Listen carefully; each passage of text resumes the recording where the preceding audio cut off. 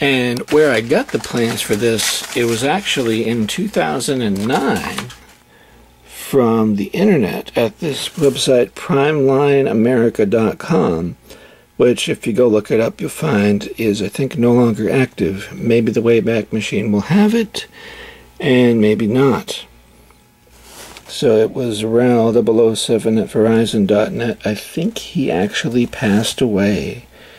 And yeah, 2 sets of lantern batteries. These are the specific plans, as you see. And here, this is the relay that I used, 275-218C, 275-218, that's basically it. And again, here's the pinout on the relay. Yeah, that's, whenever you're using this thing, you always want to put it in the safety position afterwards to see where there are no connections on the left and right. All this does, the left half is one switch, the right half is another switch. It just joins 2 switches at the same time. This black plastic insulates and separates the 2 switches. That's what you call a double pull single throw. You can pull 2 switches with a single throw, basically.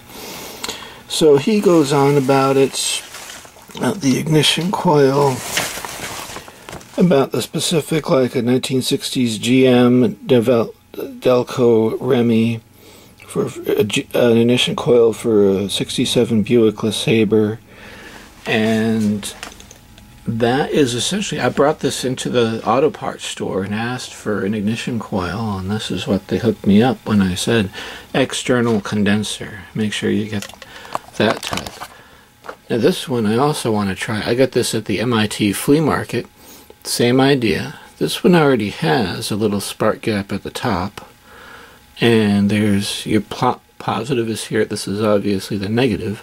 I put this hose clamp on it myself, just like I put this hose clamp on it. I want to do L brackets on either side of the hose clamp so that I can cinch the hose clamp down over the L brackets, which will be screwed into the piece of wood here, and keep this thing stable. That's just the stability. Same thing, I want to put L brackets on either side of these batteries and keep them all in stable. Or just get a smaller 12-volt source that'll give me, you know, 6 or 7 amps. Right, the AC Delco 35 to 50,000 volt, the XL and Wells, Borg Warner, and he goes on about it.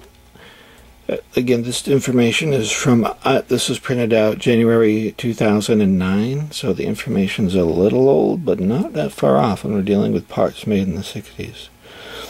Or to support people who still, and this instruction kit comes with parts for making a plasma globe and to power a helium neon laser of only 1 to 2 milliwatts. So I made a few of my own notes there. Here's supposedly, if you can find that Primeline-America Project 2001 JPEG. And then what I printed out was there, and then what he sent me in the mail is this. Well, he calls this a Tesla coil, but it's technically not. It was, I think something like this was invented by Tesla, but the primary and secondary coils inside of here, underneath all the insulation that is kept, like with some type of oil probably to suppress the voltage arc overs so it doesn't flash over primary to secondary. This is also what's known as a Ruhmkorff type coil, which I think existed before Tesla's coils. I think Tesla actually worked with Ruhmkorff coils before his own. But because Tesla is so popular and say, oh, if it's a high voltage, tall cylindrical coil and it emits high voltage sparks, it must be a Tesla coil. Not always. Even the giants stood on shoulders of other giants. So, and it goes on, it gives you a little explanation of Ohm's law, as I've done in some of my other videos. the components. And here is again, he goes over all the details for what kind of ignition coil to get. Remember, the higher the voltage you are, the more safety precautions you should want to pursue and invest in and study up on. This is just all the wiring parts here. He goes on for pages and he does a really good explanation.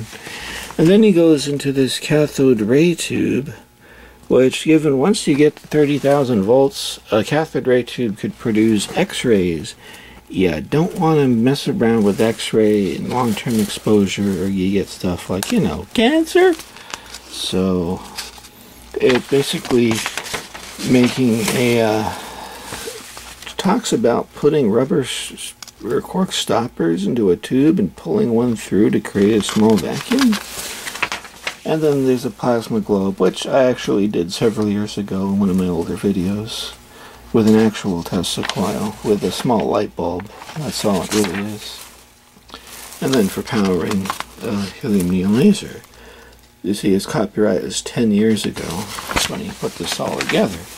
And he puts together these little wiring diagrams first, and this is basically what I followed. Battery set A on the left, hook it up to your switch and hook up your relay pins. I followed his directions. I did just what it says. And that's battery set A and his switch and the relay.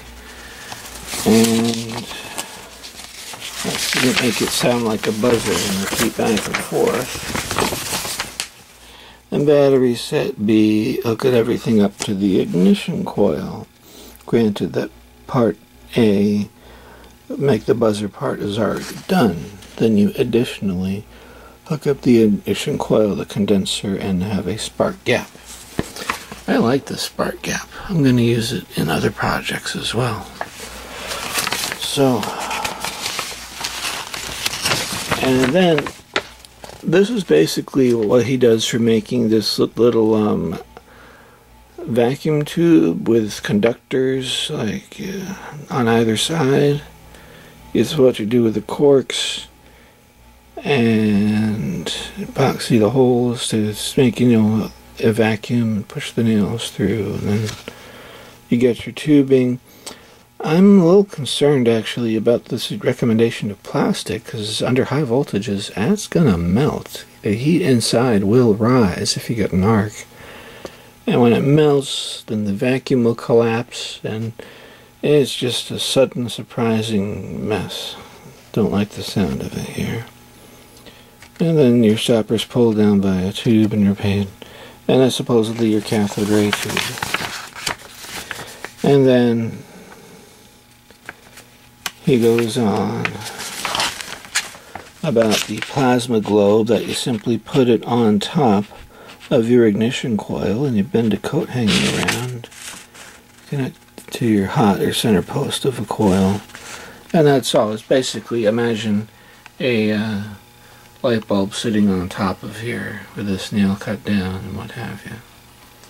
So, yeah. And it also came with these full color photos in the mail for pretty much exactly what goes to the switch, what goes to the relay, and then the whole thing all together with what goes to the ignition coil. That's how he did his spark gap. It doesn't have to be exactly how I did it or how he did it, just all the connections need to be made properly. And it gives some troubleshooting pages and everything. So that is what that Primeline-America project was all about there, yeah. For the ignition coil sparker. Thanks for watching. We'll see you next time.